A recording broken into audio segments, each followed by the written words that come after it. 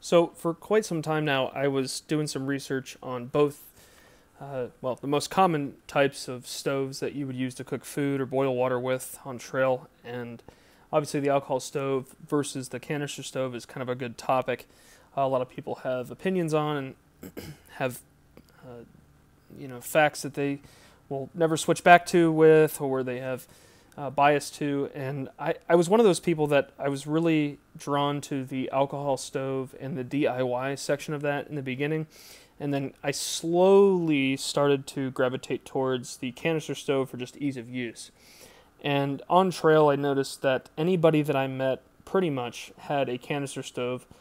I was kind of wondering why that was the most common use of at least cook kit that I would see, just in terms of weight savings. So what I did was I compiled a list of pros and cons between the two, and I kind of wanted to share, other than just burn time and weight savings, because that was the only thing I could find, at least doing some research on. Everybody was comparing the burn times between these two, and they're kind of different. They really don't, I don't necessarily compare to each other with that. They burn fuel of some kind very differently, and other than weight. So just as a preface, I got, at least in terms of the BRS ultralight titanium canister stove and your choice of a 110 gram isobutane propane, whatever your canister is. These are actually, at least for my kit with the Toaks 550, pretty comparable. They almost weigh the same. If I were to go with my stainless steel alcohol stove and let's say 3 days of fuel, putting this maybe 6, 7, 5 ounces maybe of heat or some sort of alcohol that you would use to burn, they're actually pretty comparable. So I kind of wanted to look at the pros and cons between each one, disregarding the weight. Nowadays, you can get one of these BRS titanium stoves or canister stoves for, super cheap, 10 to 20 bucks on Amazon. If I were to go for 5 to 6 days overnight, my alcohol fuel bottle would be about as much as one of these 110 gram isobutane propane mix, liquid pressurized gas, whatever you want to call it. So, I really want to look at the pros and cons outside of what generally I'm seeing as like a burn time. People would put a cup of water inside their pot and seeing which one was faster. So I wanted to go with the pros of the alcohol stove first, and why I chose that, to kind of get into the DIY segment of it. Initially these are lighter. They're not as much as a 25 gram BRS stove, depending on the material you use. You can use multiple fuel as well. You can ignite these with heat, which is a water remover, an automotive field water remover. You can use rubbing alcohol. You can even use Everclear, which is alcohol, grain alcohol, if you were in a pinch. So pretty much, there's a wide fuel option list that you can put into these stoves and ignite something with the lighter. These are pretty versatile. And if you make them yourself like this, I know you can buy these from Toaks, but they are cheaper than if you were to buy, this isn't a lot to me, but 10 to 20 bucks for a canister BRS stove attachment. But, $1, $2, tall boy, it's a Red Bull can. These are generally cheaper. With that, though, you do lose burn time. These are not pressurized. They don't maintain as much heat as a pressurized fuel canister does. So, and that's why you're seeing these videos of the alcohol stoves getting kind of destroyed by the canister stove. But that's accepted going in for weight. The other con is that you have to use, well, not have to, but generally you'll have to use a windscreen of some kind, really to isolate the heat inside the bottom of the pot itself. These help a lot. These weigh nothing, though, so I don't want to include that with the weight category, but they are a piece of gear that you're going to have additionally. You may have to cut for your pot if you're trying to consolidate everything inside the pot itself, or sometimes they come with the actual alcohol stoves themselves. Disregarding the fact that you have to have your own fuel bottle for whatever alcohol you use. The Gigapower actually takes up generally more space, or any type of isobutane canister stove. These take up a little bit more space, and I don't want to say can be more, heavy, but they can create a little bit more real estate in your pack itself. If you do this correctly, you can fit everything inside of your pot, or these can take up as much space as you want depending on how long you're going. So I kind of disregard that, but really when it comes to it, a little bit longer burn time on the alcohol stove.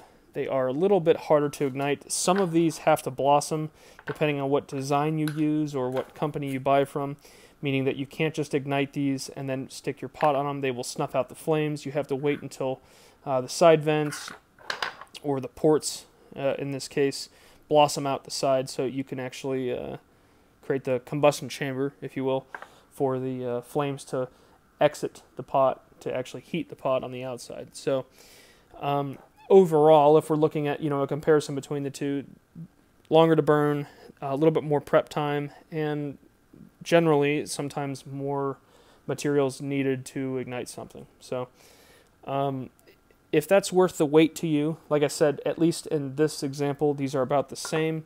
And a lot of people are, that's why we see such a big strand of people going to this or making their own. There's a ton of videos on these. If we can accept together that they take longer to burn, then so be it.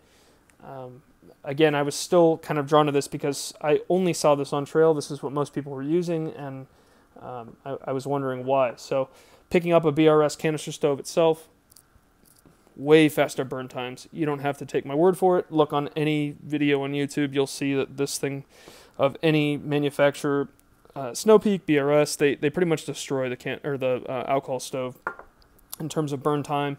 I'm not including anything like that because a lot of pots are different, ambient temperature, altitude, all that kind of stuff.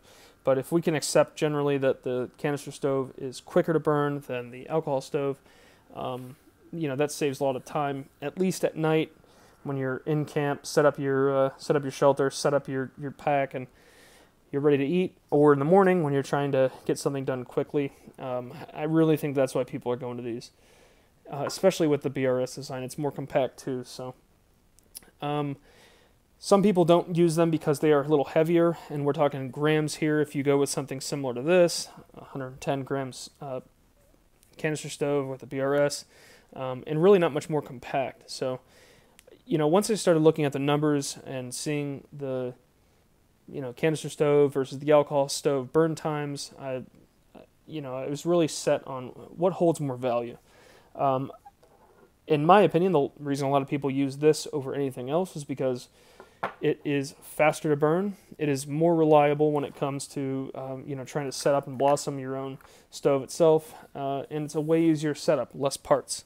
So this, and I know if you go to REI and you take a foot in the jet boil line or MSR line, these can become way more expensive than if you were to go to Speedway or, BP and get a Red Bull can and start cutting and designing your own. But at least in this setup, these are pretty comparable in terms even of price, honestly, and weight. So, just looking at speed, burn time, and ease of use, I totally understand why this is used. Maybe this will help make your decision on what you're looking for a specific type of backpacking or how long you're going to be staying. And that's really the ultimate thing there is, if I'm staying 1 or 2 nights, that's a really good excuse to bring the alcohol stove. They're lighter. I don't have to bring as much fuel and take up less space.